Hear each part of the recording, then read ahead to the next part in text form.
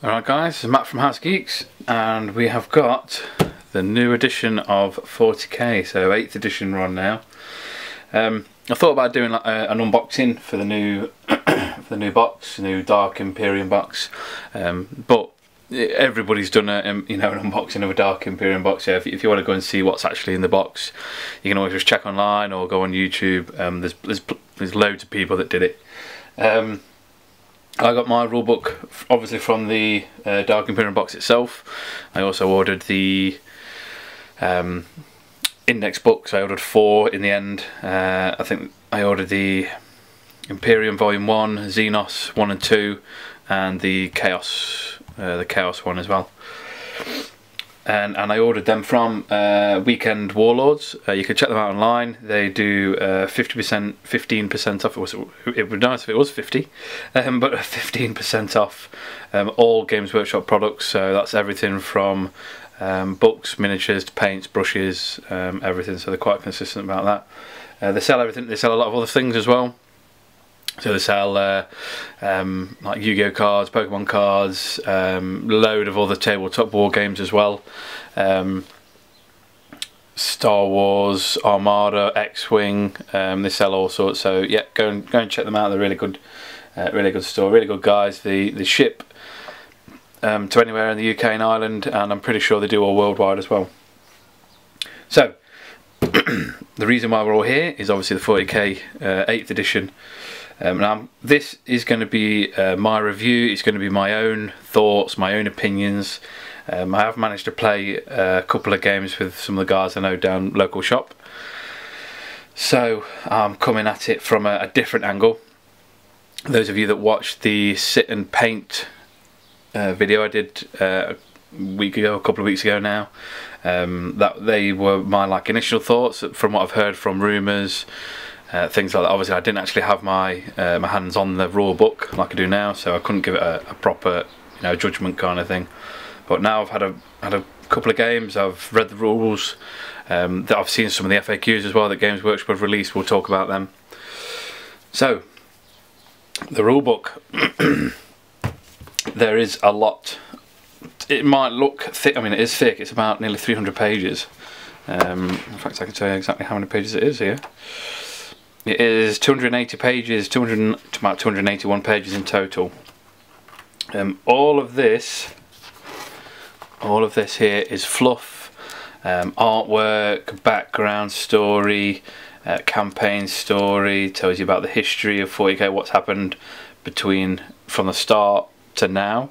Tells you what happened between Abaddon's crusade, so the Gathering Storm stuff, and the aftermath of that. I think this rule book is actually set about 50 years after the Storm of Chaos, I think it was called. So yeah, it's really good. I'm not going to go into all the fluff and background and stuff. I suggest people read it. If you're into the fluff and you're into the backstory, definitely read it. It is a really good read. So what we're going to do is, how we're going to set it out is we're going to talk about the rules in sections. So we're going to start with movement phase, go into the psychic phase, shooting phase, and then morale phase. Like I say, these are going to be my own views, my own opinions from what I've seen, what I've learnt myself, and what I've read. So yeah, so let's get started. Right, core rules. Obviously you have your data sheets for all your models and things that come from obviously the indexes. Starts off obviously telling you about movement phase, psychic phase, shooting, charge phase, fight phase, and the morale phase there. So straight away we've got the movement phase. Not really much about the movement phase, doesn't really cover much about the movement phase really. I think it's literally just one page. So everything now has a movement value. So in the index books, your standard basic Marines have a movement value now of, I still think it's 6 actually off the top of my head. I think a lot of Eldar models have movement 7, jet bikes have like movement 16 or 18, and vehicles have varied movement depending on what they are. So there's not really much to touch on really about the movement phase. I don't really think it's such a bad idea. Obviously, bringing back movement values and stuff, it brings a bit more variety to the game rather than it just be an infantry model and all infantry models move 6. Naturally, Hormagaunts will move quicker than Space Marines. Space Marines have got a movement of 6. Hormagaunts have got a movement of 8, which is right, which is how it should be. I think introducing the movement values to the game has brought a bit more realism into it. Over here in this page it talks about that. Basically that's a rundown of what it is. If you want to move a model, you're going to move it to up to your maximum. You don't have to move it its maximum, you can move it up to your maximum, and no part of the model can be further forward than it should be. So you can't just like measure from the front of the base and then end its movement on the back of the base kind of thing. It's obviously to creep forward really. Minimum movement, the only things that have minimum movement are flyers. So some flyers have a minimum movement of 20. We'll cover flyers when I come to the flying section, I suppose. Enemy models, you can't come within 1 inch of an enemy model, which is up here basically. If you're within 1 inch of an enemy model, your class is charging, so you can't physically walk into combat, you have to physically charge, so you must stay more than 1 inch away from an enemy model unless you're charging. Falling back, exactly the same. If you fall back, exactly the same as the top one, so enemy model. So if you fall back, you've got to be 1 inch away from an enemy model again. Now, falling back is done in the movement phase. It's very, very different to how it used to be. If you have a unit that's in combat and you know you're not going to win, or you're losing, or you want to shoot at the other unit, in the enemy unit, you can elect to voluntarily fall back, almost like a hit and run from 7th edition, apart from there's no dice rolled. You just elect to fall back with that unit.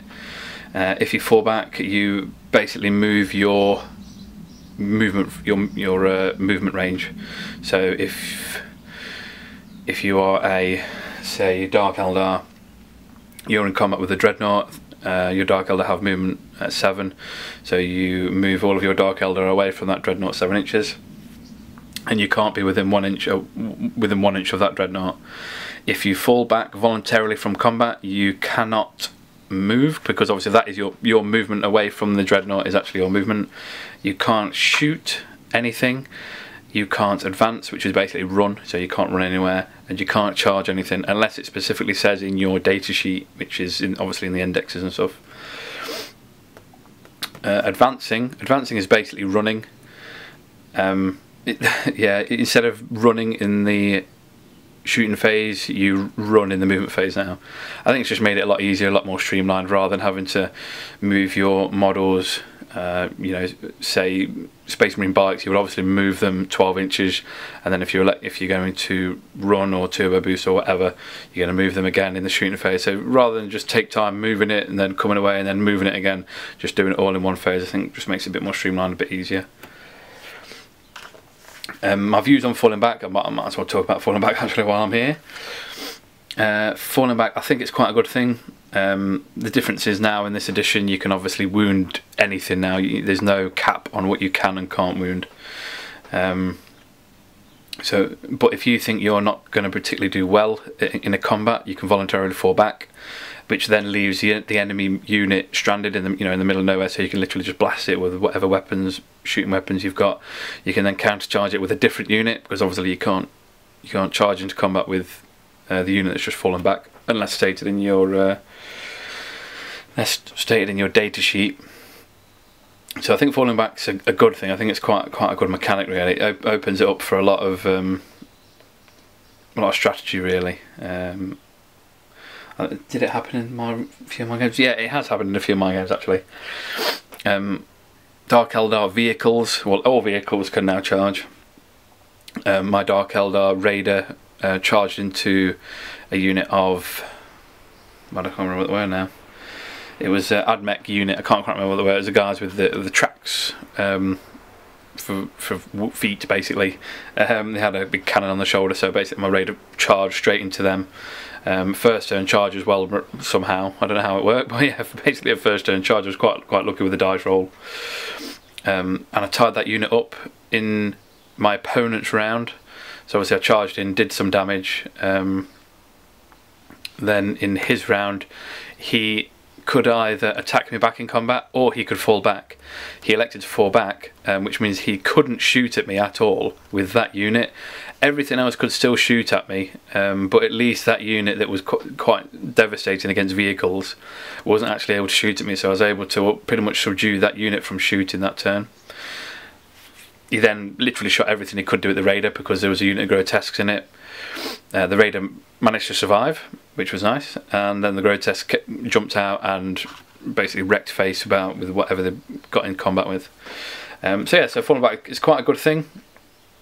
Obviously, because my opponent fell back, he was then able to shoot with everything into it, but I was able to do that charge and tie up that unit.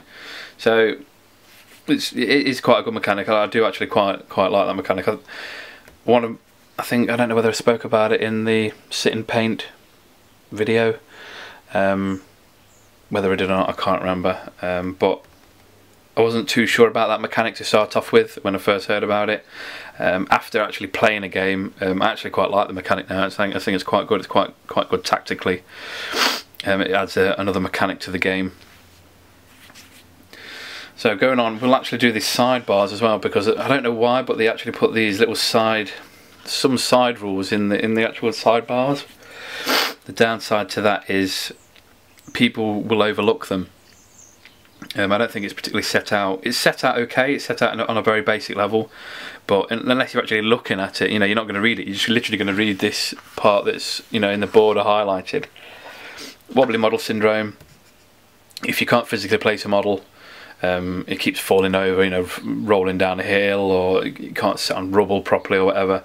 You basically talk to your opponent and you say, my model is actually here, but I can't physically place him. Which is okay. You talk to your opponent about it. It's quite good. I always try to do the fact that if you can't physically place a model, the model can't stand there.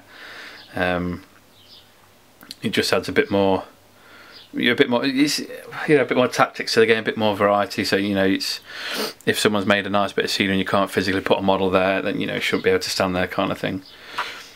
Reinforcements. Basically, you can, when you start setting up your models on the battlefield, you can choose to have some models be setting them to basically what it was reserve. They now just come onto the board whatever turn you like, 1, 2 or 3. Anything after turn 3, if you don't bring anything on, if you just think about saving something until turn 4, if you've not brought it on by turn 3, it's destroyed. So it's something to remember. Your opponent should, it depends on who you're playing. If you're playing in a tournament, your opponent might say, well, no, you forgot about that, they're destroyed. If you're playing competitively. If you're playing against friends in a local store, your opponent should just be like, yeah, well, I just bring them on. Don't forget, just bring them on now. But they can't do anything, kind of thing. So that's just a case of talking to your opponent and changing in that way. So we'll go on now to the psychic phase. Okay, the psychic phase has changed quite a bit. All the rules have changed quite a bit, really. But they give you a nice little red box here just to tell you what's the best way to have it in sequence, kind of thing. So the psychic phase sequence: choose a psyker and psychic power, make the psychic test, enemy takes deny the witch rolls, and resolve the psychic power. So how it works is we will use a Eldar Farseer, for example. Eldar Farseers can cast 2 spells, 2 psychic powers, spells, whatever, can cast 2 psychic abilities per turn. They have 2 psychic powers, they can actually choose them. And I think it's on a D3 chart, so you can obviously roll a D3 or you can choose them. I don't know why they gave you the choice, because you're always going to choose. It's just a lot easier, so you're guaranteed to get what you want to get. All psychers come with this psychic ability Smite down here. So you choose your Eldar Farseer, and he's going to cast Smite against a unit of Space Marines. So you've chosen your psyker, you've chosen your psychic power. You then need to make your psychic test. Now Smite has a warp charge value of 5. So what that means is basically you have 2d6 and you roll them, and you need to get 5 or more. If you get less than 5, it's failed to cast. There's obviously additional rules here as well. So Smite is a casting value of 5. If manifested, the closest visible enemy unit within 18 inches of the Psyker suffers D3 mortal wounds. So you basically got to cast it at the closest enemy unit. It can be anything. It can be tanks, vehicles, Space Marines, jump pack infantry. It's basically the closest thing. Now when it states the closest visible enemy unit, it literally means the closest visible enemy unit. There's no way around that. There's no way to get around that at all. Also states at the bottom, if the result of the psychic test was more than 10, the target suffers D6 mortal wounds. So rather than D3, you actually cause D6, but that means you have to roll a 10, 11 or a 12 on a psychic test to obviously deal more damage.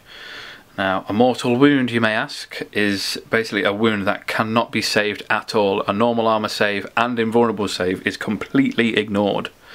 So yeah, so mortal wounds are pretty harsh. Then you can have, obviously, an enemy denies the enemy can make a deny the witch roll.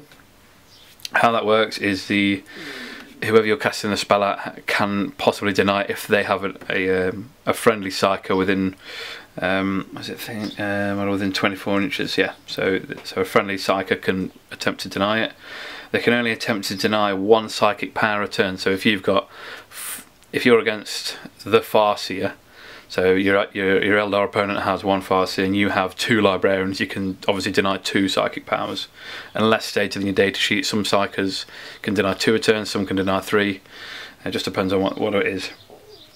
Denying the psychic power, whatever your opponent rolled, so if your opponent rolled a 6 on 2d6, so it's successfully cast it, if you're trying to deny it, you must beat the 6, you must beat it. I don't think you have to match it, I think you have to physically beat it. Let's have a look. A psychic can attempt to resist a psychic power that has been manifested by an enemy model within 24 inches by taking a deny the witch test.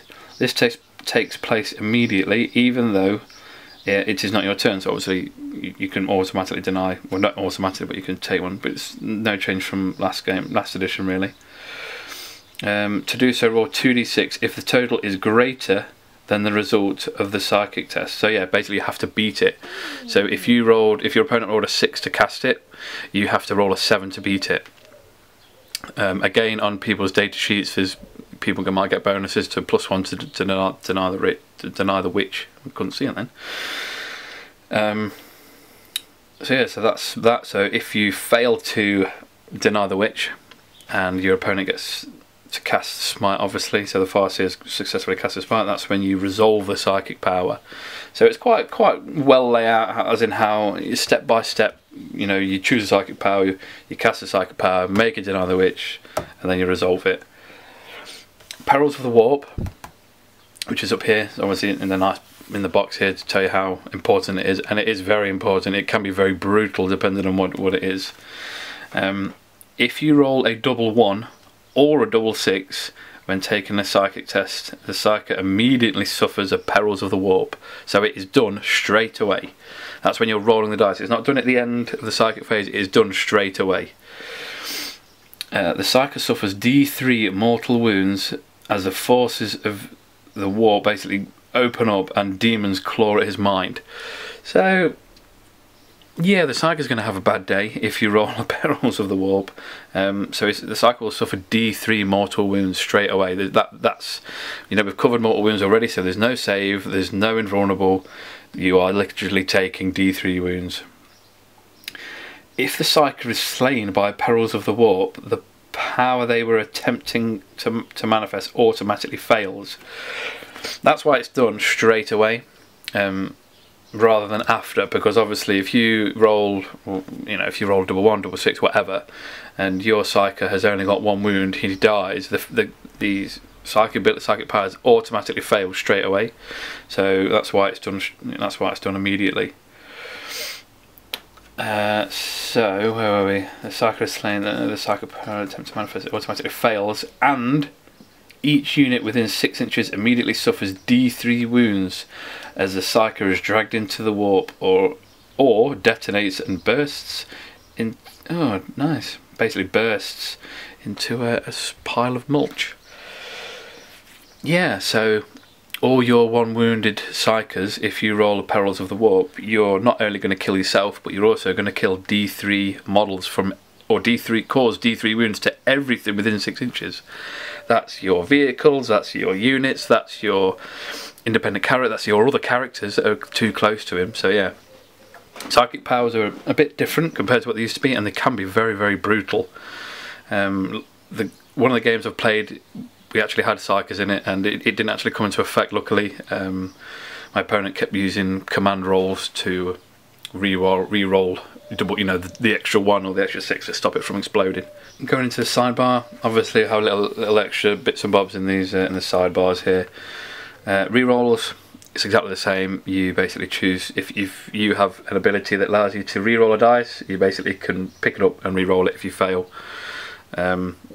But you can never re-roll a re-roll. So if you have an ability that makes you re-roll something, you roll it, and that's what you're going to get. You can't then use a command dice to re-roll it, because obviously then you're re-rolling a re-roll. Roll-offs, again, there's no different here. So both players roll off. Both players roll a dice. Whoever gets the highest on that dice, you know, automatically wins that roll-off kind of thing. If the dice are the same, you obviously re-roll it, and that is the only time in 40k, and in most games actually, you can actually re-roll a re-roll. If you and your opponent keep rolling double two,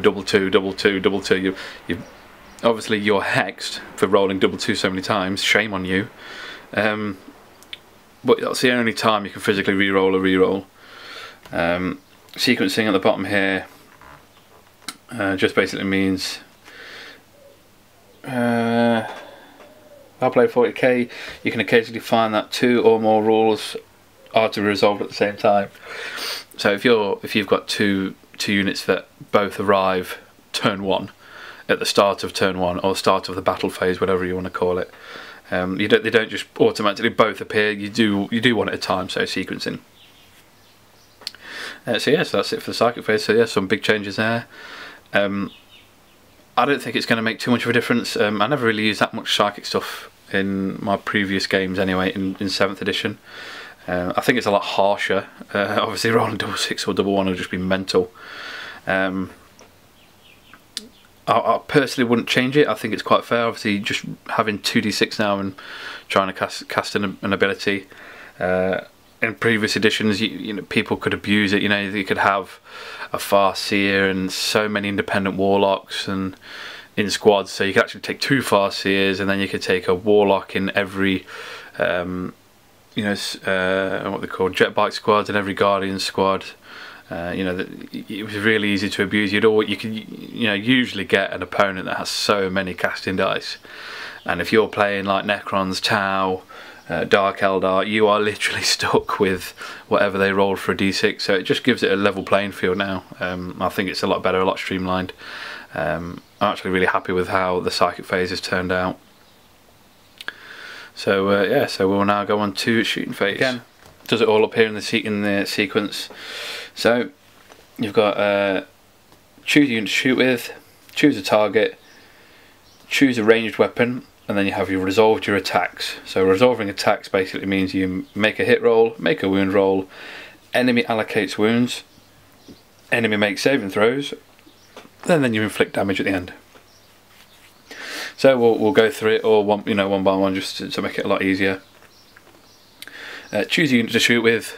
It kind of, you know, says exactly what it does exactly what it says on the tin, really. If you've got something with a gun, you can say, I'm going to shoot with that unit, I'm going to shoot with that unit, I'm going to shoot with that, whatever, you know. You can basically just choose who you want to shoot with. Choose targets. This is where it starts to vary a little bit. So you can obviously choose, you've chosen your Space Marine Tactical Squad. The Tactical Squad it's got 10 Space Marines in it. It's got 8 Marines with bolt guns, 1 Marine with a plasma gun, and 1 Marine with a las cannon, for example. So you choose your target, so you can choose who you're going to shoot at. Now the good thing with this, with the 8th edition, is you can actually split your fire, which I think is a step in the right direction, really. I mean, how often was it you would see a 10-man tactical squad with a plasma gun and a las cannon shoot a tank. So your one las cannon could do something at a land raider, your plasma gun probably not so much, and then you're wasting your other 8 bolter shots. In the new edition, you can split your fire. So that's when you're choosing targets comes into the the main factor. So you can say, right, my las cannon's firing at the Eldar Wave Serpent. My plasma gun is going to fire at, I don't know, one of your Wraith Guard, and the rest of my bolters are going to fire at that Guardian squad over there. Now, you have to actually choose your targets before you roll any dice. Again, if you're playing in a tournament, your opponent can be a bit awkward about it, saying, "Oh, you didn't choose to shoot with that, so you can't do all this, that, and the other." So always choose your targets you're going to shoot at before you roll any dice. You don't. It's not. Some people seem to think that it's per weapon type. So obviously, if one bolter shoots at one target, all the bolters have got to shoot that target. That's not how it works. You can actually split it. So you can have four bolters shoot at them Rangers, 4 bolters shoot at the Guardians, plasma gun shoot at that, las cannon shoot at that. So you can really split your fire here, which is, I think it's a lot better. It's a lot more cinematic. It's how it would be. You can do a sustained fire. You can have everything shoot at one target if you want to. You can split your fire. Marines aren't aren't just robots that shoot at the closest enemy target. They're enhanced superhuman soldiers that have been training for hundreds of years. They should be able to shoot at whatever they want, and it's the same for Eldar. Eldar or Dark Eldar have lived for hundreds of years. Some of them thousands of years, some of them hundreds of thousands of years. They should be able to shoot at who they want and what they want. Choosing weapons, again, we've basically covered that in choosing your targets. So you can shoot at whoever you want, basically, but you have to allocate who you're shooting at before you roll any dice. Number of attacks. This basically signifies how many shots your gun has. So it's the same as previous edition. So if you've got assault 2 weapons, obviously each weapon can shoot. Oh dear, my mouth isn't working. If you've got assault 2 weapons, you can obviously shoot twice. If you've got a rapid fire 2 weapon, it is 2 shots at maximum range. If you come within half range, it's double that, so it's 4 shots, which is nice. So while we're on that subject, might as well touch on weapons and how they've changed as well, actually. Yep. Weapons then. So weapons have changed a bit different. Some of them have changed a bit different. So you've got rapid fire weapons. They're kind of the same. So they are. So a rapid fire bolter, say, is rapid fire 1. So it's 1 shot, 24 inches. If you are within half that range of 12 inches, you get 2 shots. That's not changed. It's still rapid fire, is still the same. Assault is slightly different. Assault means if you've got an assault 2, I don't know, Dire Avenger or Dire Shuriken Catapult, something like that. That actually means you can still shoot it while you run. So while you're running, while you're advancing, sorry. So if you're a Dire Avenger, your movement's 7, you advance D6, so you roll D6, and that's how far extra you move. But because you've advanced, you're not really supposed to be able to shoot. So things that are heavy, rapid fire, whatever, you can't shoot if you've advanced. Assault weapons can still shoot if they advance. All that means is they're a -1 to hit. So your Marine that is advanced with a plasma gun, he's not 3s to hit anymore because he advanced, he's 4s to hit. Which is, I think it's really good. It's quite a good mechanic. It signifies that you're literally running down the battlefield. You're firing off your hip. So yeah, it's slightly harder to hit, but you can still shoot. I think that's quite good. Heavy weapons are exactly the same. Heavy weapons, you can move and shoot them now, but if you move at all, they are at -1 to hit. That goes with vehicles as well, unless it states in their data sheet that they don't suffer for any penalty. So some tanks are at -1 to hit, obviously, if they move with their heavy weapons. I think a Lehman Russ is -1 to hit with its side sponsons, but its main turret, battle cannon, or whatever it's armed with is no modifiers. you know, which is quite nice. So yeah, so that's rapid fire, assault, heavy.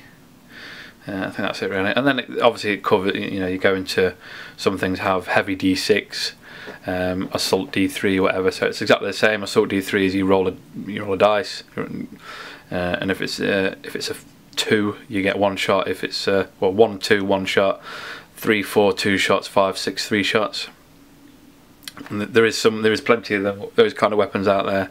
Same for heavies. You know, you get heavy D6 shots, heavy 2D6 shots, and that signifies obviously you're not just getting that's how many hits. Some of them are, but they don't. Nothing. You know, not everything automatically hits. So I think a heavy battle cannon is. I think a battle cannon is D6 shots. So obviously you roll D6 shots. If you get a 6, that means you get 6 shots. You then have to roll to hit. So you know, it doesn't mean you automatically hit. So that's what I'm going to go into really for, you know, weapon types and stuff. We're going to go back into the shooting phase. Right, back into the shooting phase. So we've got characters at the bottom here. Obviously, in a nice border here to tell you about characters. Some models are noted as being characters on their datasheet. Now this goes into all the keywords in the datasheet. So some models are classed as infantry characters, bikes, jump infantry, whatever. If they've got the character keyword in their datasheet, they're basically, this is an extra rule that they get. Okay, so let's start from the beginning again. Some models are noted as being characters on their datasheet. These heroes, officers, prophets and warlords are powerful individuals that can have a great impact on the course of the battle. The swing and maelstrom of the battlefield can make it difficult to pick out such individuals as targets. A character can only be chosen as a target in the shooting phase if they are the closest visible enemy unit to the model that is shooting. This does not apply to characters with the wound characteristics of 10 or more due to their sheer size. So, what that means is you cannot physically shoot an enemy character if it is not the closest target. If the character's got 10 wounds or more, it states that, so 10 or more, not up to 10, it's literally 10 or more.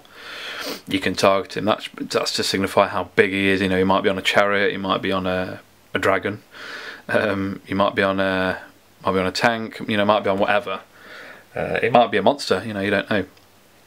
But if he's got under 10 wounds, so 1 to 9 wounds, you can't physically target him unless he's the closest target. The couple of games that I've played, I made some. Me and my opponent made a couple of mistakes on this, because we had a situation where we had. Have we got any models here? Yeah, let's get some models and have a quick look. So we've got. Let's say, have we got any characters somewhere? That'll do. So obviously this is a character. So the character's slightly further away. Got one model here that's in combat with. Let's try something different. It'll do. Oops. So you've got a combat going on here. Your character's here. And then you have another enemy model, which is here. So this enemy model, wants to shoot at this character. Now, even though these are in combat, they are still this enemy model is still the closest model compared to the character. Even though the character is open, free line of sight, you can physically see it. You know, this model can't even shoot. This model can't even shoot into combat. You still can't target him because this enemy model is closer. I'm pretty sure that's how it worked out. I'm sure it's been FAQ'd now. Personally, I'm not a big fan of that because you can't physically shoot this model. So why isn't this model a viable target? Me and my opponent played it the other way. Obviously, because this model is locked in combat, this model can't physically target this model. So obviously, was still be able to shoot him, but we were doing it wrong supposedly. So yeah, that's a rule that I'm not massively keen on. I don't think it works. I don't think the mechanic works particularly very well. I think they say that because of the massive brawl that these two models are having, you might accidentally fight and roll in front of the character. This model might shoot his own model, possibly. Honestly, I don't think that's massive. Well, it's at least giving you a fluffy reason behind it, But game wise, that model isn't the closest model. That's fair enough, but that model isn't a target. You can't physically target it, so you should be able to shoot that. But you can't. But as rules written, he isn't the closest enemy model. This one is, so you can't physically shoot at that character, unfortunately. So that's cleared that up. That's something that I'm not particularly keen on. Whether they change that in a future edition, who knows. So let's go into the sidebars. Fast dice basically means rather than rolling one dice at a time, you roll a number of dice. If you've got 20 shots, don't roll them one at a time because it will take forever. Just roll 20 shots. Aura abilities. Some characters, which are obviously people with the character keyword, have some special abilities. I'm pretty sure if your character is labelled as a character, it has got a form of special ability. Which usually means anything within so many inches of that character. It's usually 6 inches, but I've not read all the data sheets and stuff. Any friendly model within 6 inches of a character gains the ability that it gives. It gives example here. So basically a Nurgle Lord has a gift ability which affects all Death Guard models within 7 inches. Oh, I see, that's 7 inches, not 6, of him. So any friendly model or any friendly Death Guard model, using them keywords again, within so many inches of him gains that special ability. So that's covered that. So up here, obviously weapon types. Now we've covered weapon types already. So assault we've done, heavy we've done, rapid fire we've done, grenade. Quickly do a grenade as well. Each time a unit shoots, a single model in the unit equipped with grenades may throw one instead of firing its own weapons. Exactly the same as previous edition, only one model can throw a grenade. So use a grenade in your index and shoot with it. Why not? Some grenades are really good, some grenades are a bit naff, you might not want to use it. Pistols. A model can fire a pistol even if there is an enemy unit within 1 inch. So basically what this signifies is you can't fire at enemy models if they're within 1 inch unless you have a pistol. So if you have a pistol and you're in close combat, you can actually shoot your pistols into close combat and then attack with your combat weapon. If you are 4 inches away from an enemy model but you have a pistol, you can shoot your pistols into combat. I believe, if I'm wrong, comment and let me know. But that's how me and a few of my friends were playing it. So obviously you can shoot your pistols basically as and when you want to. Pistols aren't massively great these days, unless you've got a plasma pistol or a melter pistol, something like that. So we're going to resolving attacks. Okay, resolving attacks. So when you resolve an attack, you roll your hit. Basically you roll your hit. If your ballistic skill is 3+, you need a 3+ to hit whatever you're shooting at. If your ballistic skill is 4+, you need a 4+ to hit whatever you're shooting at. That's how simple it is, really. Some models on their data sheet have special abilities that give you -1 to shoot at them, or psychic powers if they're cast on a friendly unit. So if you're shooting at, say, a unit of Dark Eldar Mandrakes, you are -1 to shoot them. So a Space Marine needs 3s. -1, or I suppose it would be +1 to shoot them.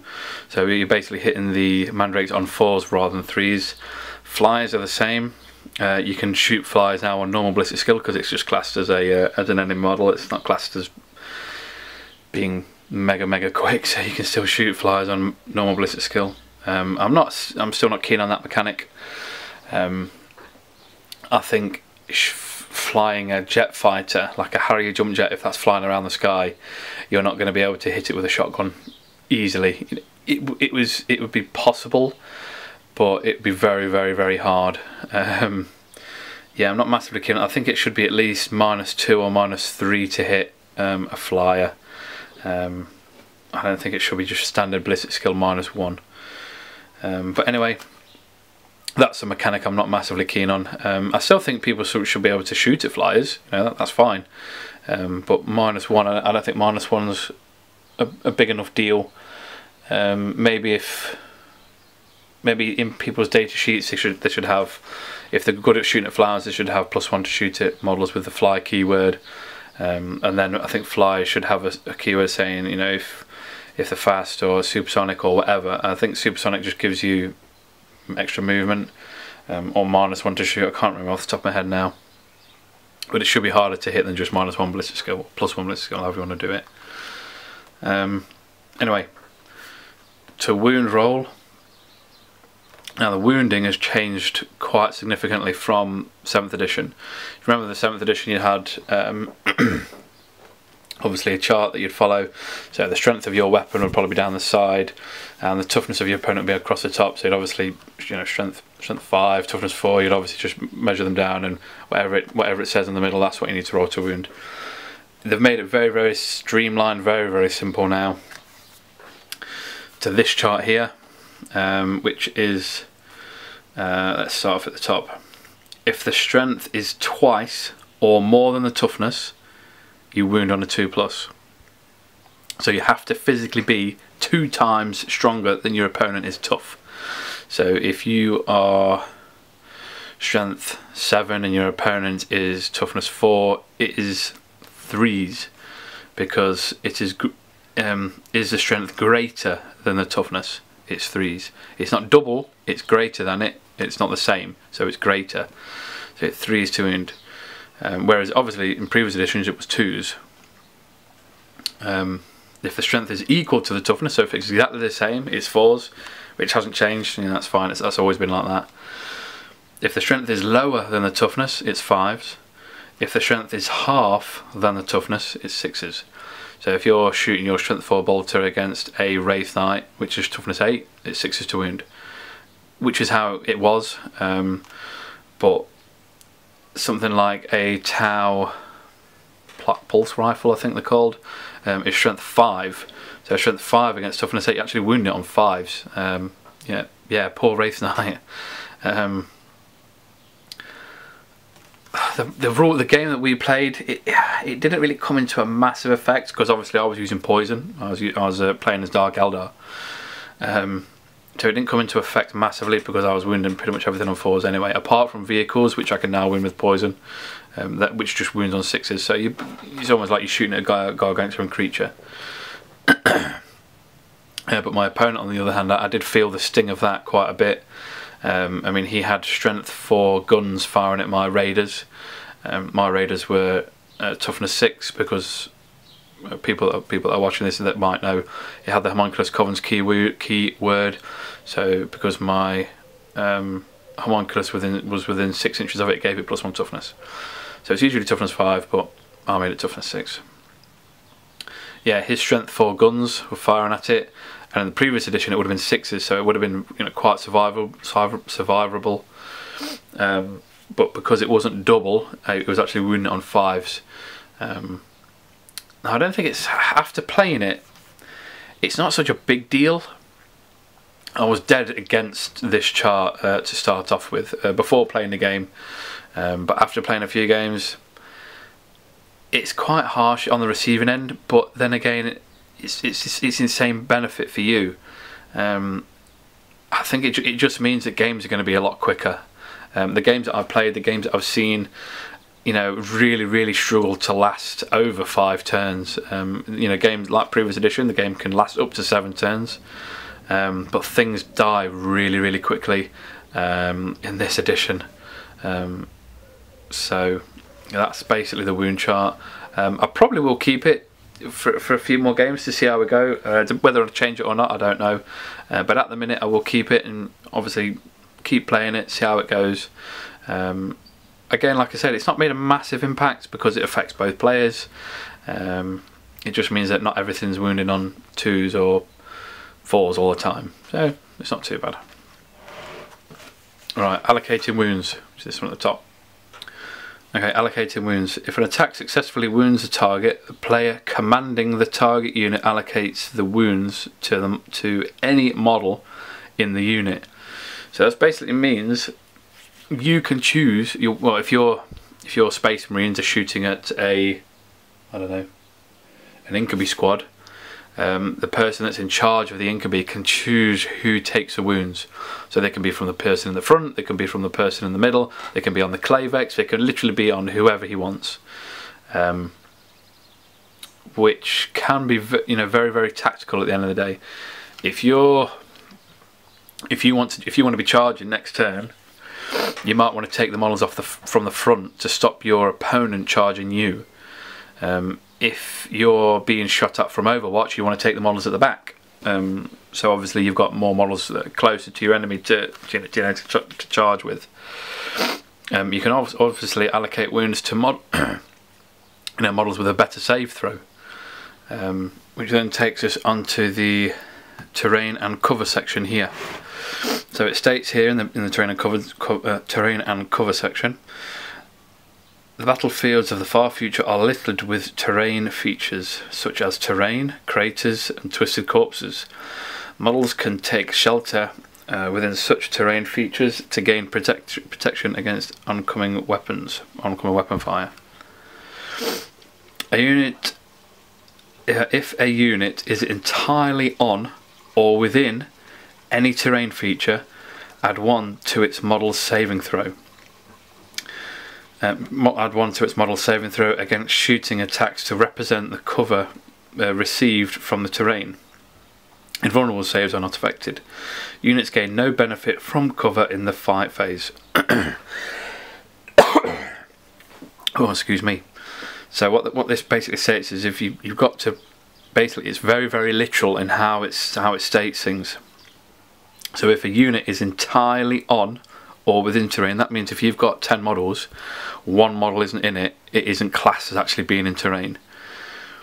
If you've got, I've seen some people say that if a tank isn't within a crater, it doesn't get a cover save. Well, it does get a cover save. It doesn't actually mean that. It states in the back, which we'll come to in a bit, that vehicles, things with a vehicle type, have to be in terrain, so they have to be completely in it, and they have to be more than 50% obscured. So models are a lot easier to get in the terrain. Vehicles not so much. Now the only problem I've got with this is Games Workshop obviously sell their terrain without bases, so how would you justify if a model is completely within terrain? Have I got any pieces of terrain around? Yes, 1 second, let's just quickly grab one here. I've got one here. Here's one I prepared earlier. It's not painted, so obviously this is going to be one of the next projects. So obviously Games Workshop terrain, standard Games Workshop terrain actually, it's very, very spiky. I just stabbed myself in it. Yeah, it doesn't come with a base, so all I've done is obviously mounted it on a bit of wood. I've sanded it, stoned it as well, put a bit of extra rubble on it. Now what do you class as, what does it state here? If a unit is entirely on or within any piece of terrain. So I think they need to clarify this a bit better. So if you're on it, that's fair enough. So if you've got 10 Space Marines, all 10 Space Marines have to be on that piece of terrain. So your class is on it. In it, how would that work? Do you have to be, because obviously Imagine Games Workshop don't sell the bases, so how would it work? Would you have to draw an imaginary line from point A to point B? So everything from that side of the line, so this side, so everything this side of the line, would that get its cover save? Luckily I do all my things with bases, so I would just class that everything that is on a terrain base gains the cover. Some people don't put them on bases. That's fine. I think that's a case of people just have to do, play with them in preference, play with house rules, however they want to do it. So that's how I do that.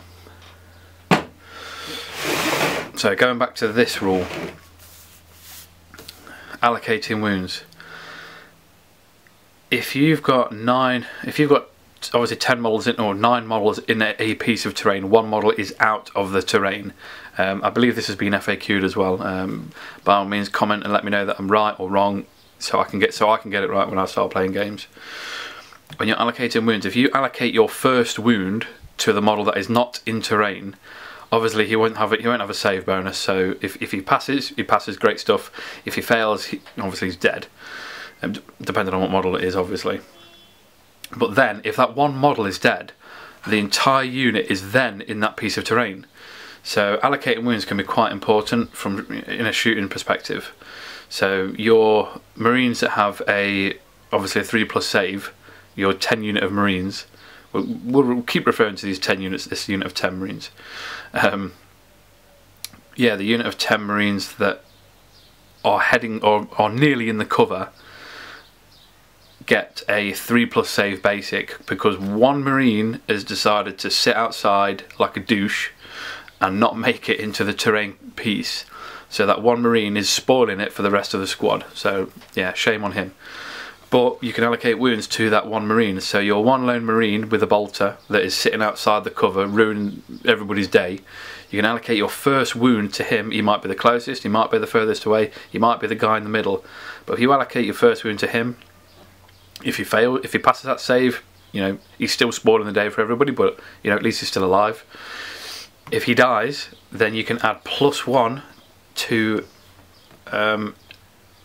saving throws for the entire squad. So the entire squad gains an additional +1 save. So as soon as he dies, all Space Marines have a 2+ armor save if they're in cover. So allocating wounds can be very, very important, very, very tactical. Right, which brings us on to save throws, which I've covered. Obviously, if you're wounded, you take a save. You take an armor save. Armor saves are basically said on your data sheet. Like I say, Marines have +1 save. For people that have an armor penetration characteristic, so weapons have an AP. It's a bit different compared to how that system worked. Obviously, if you were shot by a bolt gun in 7th edition, it had an AP of 5. So everything with a 5+ save just didn't have a save. It's changed now, so weapons have an AP.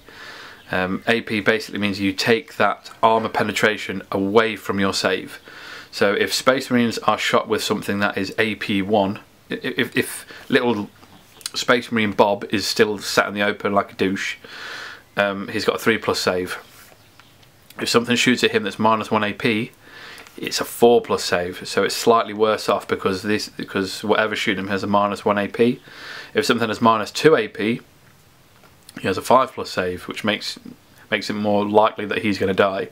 Well, that's when tactics come into it again, because if he dies first, the rest of the squad is still in cover, so they get the +1 save. So if something is -2 to their armor save, they should have only a 5+. Sorry, if something is -2 AP, they should only have a 5+ armor save, but because they're in cover, they get +1 to that. So it's actually only a 4+ armor save. So again, you know, these three things are actually, you know, quite good in conjunction with each other. And then at the end here, at the bottom, issuing damage. So after save throws have been done and failed, that's when you issue damage. Now all weapon types come with a damage. A lot of things are damage 1, so bolters are 1. You know, basically all like small arms fire or damage 1. But when you come into heavier weapons, like say that's the Space Marine las cannon. Space Marine las cannon does D6 wounds. So you roll to hit, you roll to wound. Whatever you're wounding takes its armor save. If he fails, it then las cannons do D6 wounds. So that means basically you roll a dice, and that is how many wounds it takes. So if a las cannon is firing at a, I don't know, Dark Eldar Venom, the Dark Eldar Venom's hit, it's wounded. It doesn't get an armor save. It has got an invulnerable, but let's just say it fails that. then inflicts d6 damage because the las cannon does d6 damage. Some things do 2d6 damage, some things do 2d6 damage, you choose the highest. Some things do d3 damage, some things just do a straight 6, you know, straight 3 damage, straight 2 damage, whatever. So that's when you inflict your damage. So your las cannon rolls a 5, does 5 damage. The venom then takes 5 wounds in total. So yeah, venom's having a bad day. Could roll a 6, and then the venom's having an even worse day because it's dead. So we've covered most things here. So we've covered terrain and cover. It's quite an important feature, something to remember, but it's something that you must remember and get right. All models need to be in the cover to get it, and vehicles need to be 100% in it and at least 50% obscured. Mortal wounds, we've covered mortal wounds already. Basically, if you're taking a mortal wound, you're taking that mortal wound, unfortunately. Invulnerable saves, basically you're always going to get your invulnerable save unless something is shot at you that causes a mortal wound, which ignores your invulnerable save. But so if something has AP4, you're basically not going to get an armor save against it, but you will always get your invulnerable save. So, you know, things with invulnerable saves obviously are quite good, which from what I've seen in this edition, a lot of things have invulnerable saves, which I'm really surprised about. Next, the charge phase. Right, the charge phase. So sequence, charge sequence, choose a unit to charge with, charge the units, the unit resolves Overwatch, so the enemy unit, and then roll 2d6 to make the charge move. Okay, so if you've got 3 units that want to charge something, you declare, again, it's very important that you must declare that unit's charging, that unit's charging, and that unit's charging. So you then choose your target who you're going to charge against. So this unit is going to charge them, this charge unit is going to charge them, this unit is going to charge them, kind of thing. So you must always choose and declare who and what you're charging. Very important that you do this. So your opponent knows, and obviously you can keep track of what you're doing. If you're anything like me, you usually forget. So yeah, it's always nice to say it out loud. Sometimes it feels like you're talking to yourself, but you know, who doesn't talk to themselves every now and again? I'm talking to a camera right now, so it's not far off talking to himself. Right, resolve an Overwatch. Basically, if you're charging a unit, it can shoot you back. Same as 7th edition. It is 6s to hit you unless stated in their data sheet. Some units have, you know, 5s to hit you, some are 4s, some even hit you on normal ballistic skill. But it must state it in their specific data sheet, which is why the indexes are very, very important. Now the thing that it states here is, okay, let's read it out, shall we? Each time a charge is declared against a unit, the target unit can immediately fire Overwatch at the would-be attacker. The target unit can potentially fire Overwatch several times a turn, which basically means your unit can shoot Overwatch as many times as it want to. You know, as many it want to. Is that even a word? As many times as it can do. So it can shoot Overwatch all the time, basically. You're not just limited to shooting it once. Can potentially fire Overwatch several times a turn. Yeah. Although it cannot fire if there are an enemy unit, if there are enemy models within 1 inch of it. So you've chosen who wants to charge. You've chosen your units. This enemy unit wants to charge first, or your friendly unit wants to charge first. Enemy unit fires Overwatch and does no damage or whatever. This friendly unit that wants to charge rolls a double 1, so it fails to charge completely. This unit wants to charge. This enemy unit fires Overwatch again at this unit. This unit actually makes it into combat. Say you had a 3rd unit that wants to charge that 1 unit as well. These one enemy unit's not going to have a good day here.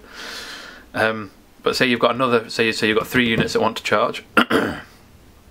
Your 3rd unit that wants to charge this enemy unit has already got an enemy unit within 1 inch of it, so it can't fire Overwatch. So this unit can charge freely.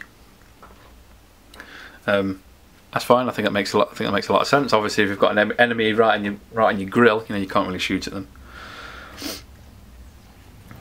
So enemies resolve Overwatch, make the charge move. There's no difference here. Basically you roll 2d6 and that's how far you charge. Some models can re-roll that, some models have a slightly longer charge, some models can add additional movement to their charge. That's quite cool. Something to add at the bottom here, heroic intervention. If the enemy has completed all their charge moves, so that's it. So as soon as the enemy has completed all the charge moves, they've all been done and dusted. Any of your characters that are within 3 inches of an enemy unit may perform a heroic intervention. Any that do so can move up to 3 inches so long as they end their move closer to the nearest enemy model. Okay, so this means your unit here that's been engaged by 2 enemy units, so they're both in close combat with her. If you've got a friendly character here, he can move 3 inches, but he must move closer to the nearest enemy model. So there's no moving away because the enemy model is closer. You must move closer. So your combat characters are going to love this because they can actually move into combat. If they are within 3 inches away from the combat, they can actually move 3 inches into combat. And if you're within 1 inch of that enemy model, you can attack it in combat. So that's something to remember. Quite something that we have used, or something that I've used in other games, and it does work really, really well. Models that aren't particularly kitted out for combat, obviously you're not going to move them closer. You're going to hopefully stay away, unless you want them to die. So yeah, so that's charge phase. Fight phase. Right, fight phase. It's all done in sequence again. So you choose a unit to fight with, pile in up to 3 inches, choose targets, choose melee weapon, and then you resolve the close combat attack. So you make hit roll, make wound roll, enemy allocates wounds, enemy makes saving throws, inflicts damage, then consolidate up to 3 inches. So again, this is where it's a bit different compared to previous editions. So you choose which charge you want to do first. Now units that charge always fight first, because now there's no initiative value, there's no you charge me in cover so I get to go first unless you've got grenades kind of thing. If you charged, you're attacking first. I really like this mechanic. I'm really glad they brought it back from previous editions. It makes Tyranids, Orcs, basically low initiative armies, a lot better, that are designed for combat. So if you charge, you're going first, which is good. So you do all of your charges first. So if you've got 3 units that successfully charged, you do all of them first. Now you choose which fight you want to do first. So you choose charge 1 first, then you'll do charge 2, then you'll do charge 3. So you get to do all your fights first. So your Space Marines that have been charged by Khorne Berserkers go first. So you're going to choose that one first. So pile in. So pile in basically means you can move each model in the unit up to 3 inches. This move can be in any direction so long as model ends its move closer to the nearest enemy model. So if you've got Khorne Berserkers that are at the back of the unit, obviously the guys in the front are still in combat. The guys in the back obviously can move 3 inches forward, 3 inches into the combat, so obviously just piling them in, which is cool, which is fair enough. Choose targets. First you must pick the target unit or unit. First you must pick the target unit or units for the attacks. To target enemy unit, the attacking model must be within 1 inch of that unit or within 1 inch of another model from its own unit itself within 1 inch of an enemy model. So that basically signifies that you've got to be within 1 inch of an enemy model. Friendly models can be within 1 inch of you, of that person that's already in combat. So basically it means fighting in 2 ranks. So you get maximum number of attacks.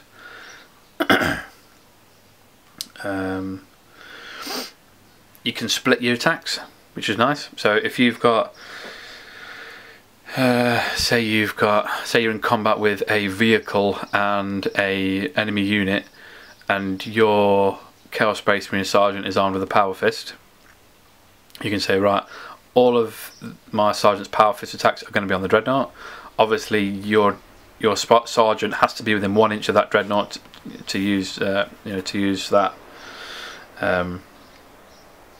So you're going to have Sergeant's attacks against the Dreadnought, so you've got Power Fist, do more damage, obviously. And then the normal guys are going to be against the Marines, so that's how you split your attacks, basically. Obviously, same again, a good mechanic, it should be like that. But you've got to make sure that you use that pile-in move to move closer to whatever you're going to attack. Number of attacks. Obviously, each model has its own attack characteristic, exactly the same as previous editions. Choose a melee weapon. Now, the reason why it states this is because models can be armed with 2 melee weapons.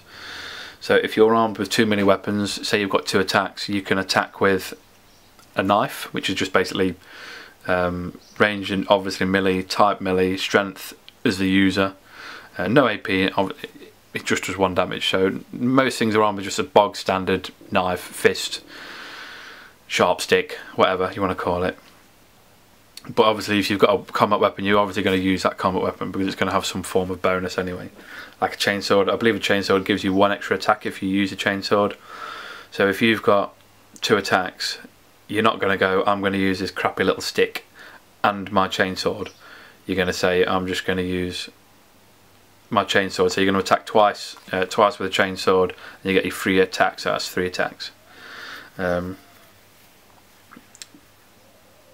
But if you've got like a Power Fist and a, I don't know, Power Sword, you might say, I'm going to use, depends on how many attacks you've got obviously, you might say you're going to use 2 attacks with a Power Fist and 1 attack with a Power Sword. So you can swap and change what you're attacking with, as long as you've got it in your character profile or you've paid the points for it when you're playing match play. Resolve close combat attacks. Obviously you've got your weapon skill now, which is just 3 plus 4 plus whatever it says on your data sheet. Some models might have special rules where it's harder to hit them, or some may even have rules that it's easier to hit them. I think there is a couple out there. I can't think of any off the top of my head, but you never know. You never know. So yeah, so resolve your close combat attacks, so that 3's to hit for Space Marines. If they've all just got standard weapons, they all just get 1 attack each. Strength is the user. It's got no AP, damage 1. So then obviously you do your wound allocation, so your opponent will obviously allocate who's going to take what wound, then who's going to do what save. Resolve your damage. I don't need to go into that because it's exactly the same as a shooting. So allocate wounds, save throws, inflict damage, exactly the same. Once that's all done, you can then consolidate. If you completely wipe out a unit, you can consolidate up to 3 inches. Now there's no d6 anymore, it is just a straight 3 inches, but you must consolidate towards the nearest enemy model. So there's no moving sideways, there's no moving backwards, you must consolidate closer to the enemy model. Okay, yeah, so actually reading it here might help if I actually read it for a change. You can consolidate in any direction, but you must be closer to the nearest enemy model. So you can't move backwards. You can move sideways and be ½ an inch closer or a millimetre closer if you want to. But you must actually finish closer than the enemy model. You don't have to consolidate, you can just stop where you are if you want to. But it doesn't actually state that you can't consolidate into combat. So because it doesn't state it, I imagine you just can do. So yeah, so there's a little tactic there, don't keep your units really close to each other. That's a really bad thing.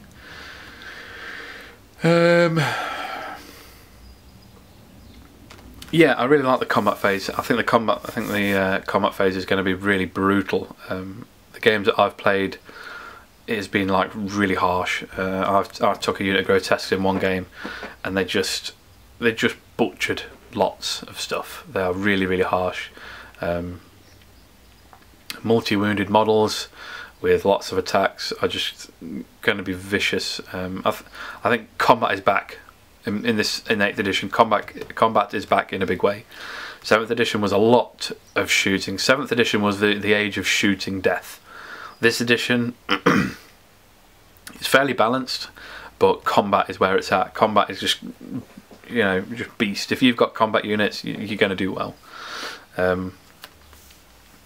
So if you've not noticed, there's obviously no taking leadership. There's no combat resolution now. You just basically, you don't take them anymore. What you have now is something called the morale phase. So that's how combat works when you're charging. So like I say, everything that's charged goes first unless states in yours or your opponent's data sheet. Once you've resolved all of your charges, because obviously all your charges go first, you then choose which combats you're going to do next. So do all your charges first, because the charges always go first. You then choose alternately who's going to do what combat next. So if you've got 5 close combats on the board, 3 of them have charged, you've got to do those 3 first, because those 3 go first. Again, unless stated in the data sheet of your opponent or you or whoever. The other 2 are chosen alternately. So because it's whoever's player turn it is, chooses first. So if it's my player turn, I've done my 3 charges, I then choose which combat to do next. So the two combats that are ongoing, I can choose. So I choose combat A. So I choose combat A, so I go first in that. I attack, and then we go to combat B, because it's my opponent's choice. Now my opponent can choose to fight with combat the other 3 that I've already done, because you know the one with the charges. You can choose you can choose them 3 to do if he wants first, or now. He can choose the combat that we've just done to fight back in if he wants to, or he can choose the other one that nobody's fought in yet to try and whittle my unit down first, which I think is really, really good. I think it's a really good mechanic, doing alternate combats and stuff. I think it makes it a lot fairer. Adds a lot of tactics to the game. It's only taken precedence in 2 of my games, I believe, but it worked out really, really well. Obviously, there's no point. Your opponent is not going to choose the combats that have already happened, because they're not going to benefit him. He might as well choose a combat that hasn't happened to whittle your combat unit down. So yeah, you do charges first. You then alternate, choosing who does what combat next. And obviously that's all your combat's done. Once that's all your combat's done, we're into the morale phase. So in the morale phase, starting with the player turn, starting with the player whose turn it is, players must take morale tests for units from their army that have had models slain during the turn. So if you've had models, this is something you're going to have to keep track of. Whether it's worth just having a Deadpool or a Deadpool, it's not the comic book character, although that'd be pretty cool. Whether it's worth putting models to one side that have died from, you know, per squad, or me and my opponent just put all our models to one side. We'd then actually lose track of who's died, who's done what. I think bigger games will be a lot harder to track if you do that. Smaller games aren't so bad, but keeping track of what's died and what hasn't from what squad is something very important that you're going to have to remember. You're going to have to do it right as well, do it correctly. Okay, so your Space Marine squad, which we've been using majority of this video now.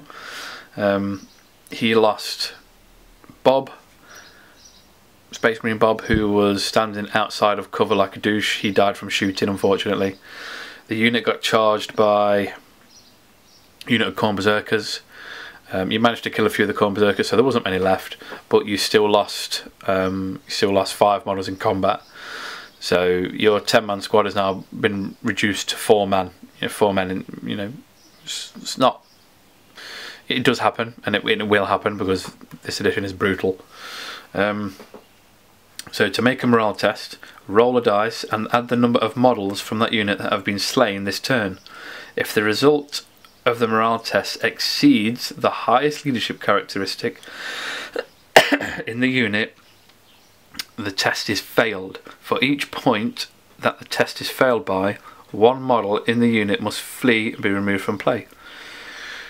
You may choose which models flee for the units that you command. Yeah, it's brutal. Basically, there's no more fleeing. There's no more flee mechanic. Obviously, you know, you roll 2d6 and run, or you can rally them, or this, that, and the other. There's no such thing as that anymore. It's a morale phase. So your Space Marine unit that has now only got 4 left lost 6 models that turn. Ding. So basically, what that means is you roll a d6, you add 6 to that dice roll. Now, I believe a basic Space Marine's leadership is 7, and the sergeant is obviously leadership 8. So your sergeant's still alive because you can allocate wounds. You're obviously going to let your sergeant die last. In some cases, you might let him die first. You might do it. You know, it might be tactically better for him to die first. You know, I don't know. So you roll a dice. Say you roll a 3. You add 6 to that, which would make it 9. Obviously, 3 add 6 equals 9. Because 9 exceeds your leadership of 8, so by 1, so you lose. So basically, you needed to roll under, you know, 2 or 1 basically, but you rolled a 3. So because you rolled a 9, basically you needed an 8. One model either, you know, one model is just removed as a casualty, whether he dies from wounds in battle, he runs away, he tactically withdraws, or he falls down a black hole, or is randomly eaten by a piece of foliage or whatever. That model is literally just removed as a casualty. Some armies can completely ignore this phase. It's basically the old fearless rule. If you're, I don't know what the new ruling is, because each army has its own naming for it basically. But it is possible to ignore the morale phase if you've got a special rule in your data sheet that specifically says so.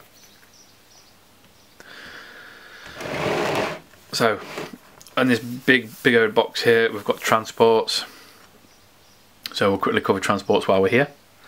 Okay, transports. Some models are noted as being transports on their datasheet. The ferry warriors to and from the front line, providing them with speed and protection. The following rules describe how units can embark and disembark from transports. Okay. Transport capacity, nothing's changed. Every model has a transport capacity, so Dark Ally Raiders are 10, Wave Serpents are 12, Rhinos are 10.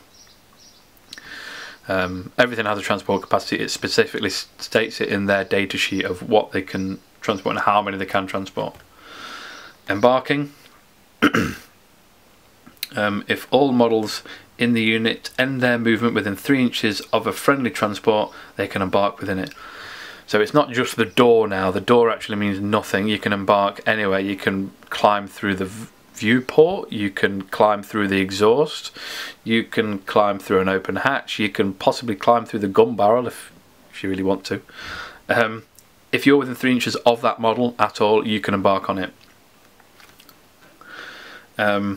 Embark units cannot normally do anything or be affected in any way whilst embarked on a unit, unless specifically stated with abilities. So basically, if you're in a transport, you can't be targeted, you can't be affected. Nothing can happen to you basically unless it specifically states in your data sheet.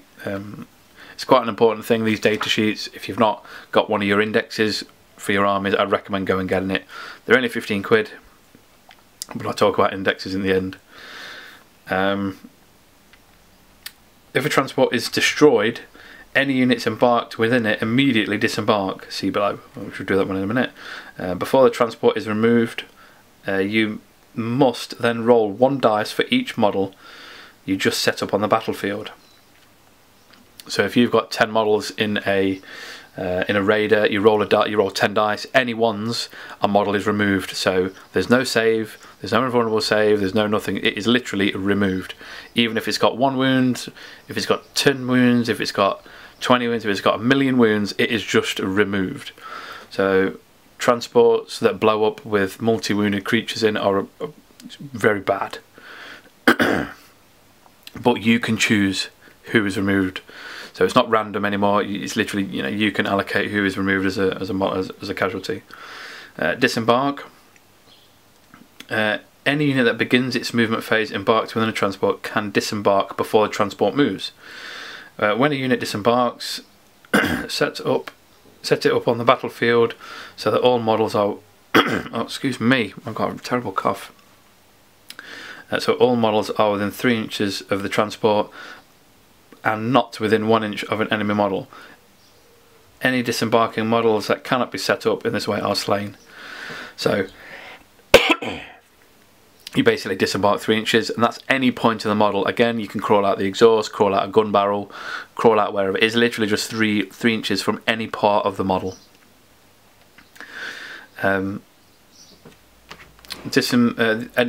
The unit that disembarks can act normally. So you've disembarked 3 inches, you can then move, you can shoot, you can charge, you can fight. So you can actually disembark into combat somehow. I don't know how that works, but you can. Even though it states up here that you can't disembark within 1 inch of an enemy model. So it kind of contradicts in itself here. So basically, if a rhino charges into combat, because rhinos can do that, it fights, your opponent decides to stay in combat with the rhino. Your turn, the rhino's still alive. You can disembark 3 inches away, which I've done, obviously with a raider, not a rhino. As long as you're not within 1 inch of an enemy model, you can then charge. In your turn, obviously. Note though that even if you don't move during the if you don't move the disembarking units further in your movement phase, they still count as having moved for any rules purposes. So for shooting heavy weapons, basically you're still at -1 for shooting. And I believe that is it. That is your basic rules. You obviously then go on to warlord traits. I'm not going to go into warlord traits, missions, how to fight a battle. I'm not going to go into that. I'll do a proper review on, or tactical video of what to do and how I do it, all this, that and the other. So yeah, that's all missions. I will quickly cover command points. Yeah, quickly cover command points while I'm here. Okay, command points. If your army is battle forged, so that means if everything is basically comes from the same codex, you automatically get 3 command points, which is very nice. If you set your army up in a specific way, meaning you get additional command points, obviously formations are all gone. So there's no more formations anymore, there's no more filth, cheese, whatever. What it's been replaced by is, if I can find it, is these detachments. So if you fulfill a specific detachment, so a battalion detachment means you need to have 2 to 3 HQs, you must have 3 troops minimum, so you must have 2 HQs minimum, you must have 3 troops minimum. Everything else in grey there is an extra. You automatically gain 3 additional command points. So you start off with 3 for being battle forged. If you take a battalion detachment and you fulfill the requirements, you gain an additional 3 command points. So you have 6 command points. You can then take multiple detachments. So if you have 2 battalion detachments, so that would be a minimum of 4 HQ and a minimum of 6 troops, you'd gain an additional 3 command points. So there's 9 command points. Command points at the bottom here. If you're playing match play, I will always be playing match play in my videos on YouTube. On the odd occasion I might do narrative play, maybe, see how we go, but I will always do match play. You can use 1 command point per turn, and you can't use multiple command points obviously at the same turn, kind of thing. So you can use 1 command point to re-roll any single dice. So in the movement phase, you can re-roll a command. You can re-roll your advance if you really want to. I won't bother; it's a waste. But in something like in your shooting phase, your las cannon that missed, you can re-roll. You can use 1 command point and re-roll it. If you roll a 1 on the damage chart, on the damage table, sorry, on your when you're rolling for damage, obviously it does d6 damage. If you roll a 1, you can use a command point and re-roll it. Counter offensive is 2 command points. Basically, this stratagem is used right after an enemy unit that charged has fought. Select one of your own units, your own eligible units that can then fight. So when I say that all charged units go first, they do. So, but to use this, one enemy unit must have done their charges, must have done a charge first. So you can't just use it straight away. You've got, unfortunately, you've got to let your opponent do 1 charge and then you interrupt to do this one. And finally is Insane Bravery, which is in the morale phase. It is 2 command points, and you automatically pass a single morale phase. So if you've got 10 Marines, 8 of them die, you've only got 2 left, but you really need them 2 Marines to stay alive. You can use your Insane Bravery, because obviously roll a d6 and you've lost 8, so 8 plus d6, that unit's going to run away unless you use your 2 command points to automatically pass it.